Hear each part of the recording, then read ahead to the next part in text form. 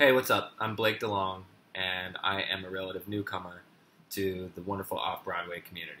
Worked my first off-Broadway contract in 2008, and I figured that's how my career would go. One artistically fulfilling off-Broadway play after another. But that first show that I was in closed after 2 weeks of performances, and I did not get back onto an off-Broadway stage for 4 years. During that time, it was my goal to be back off-Broadway as soon as possible, to share the stage with the amazing artists whose work I watched night after night in off-Broadway theaters. So I supported myself doing regional theater, films, television commercials, bartending, waiting tables. I transcribed phone calls for an investment bank. I was a babysitter. I was a real estate agent.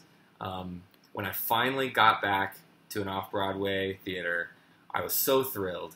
And within a month, I was so broke that I had to prevail on the wonderful people at the Actors Fund to pay my rent. So I guess what I'm trying to say is that the best of the best work off Broadway.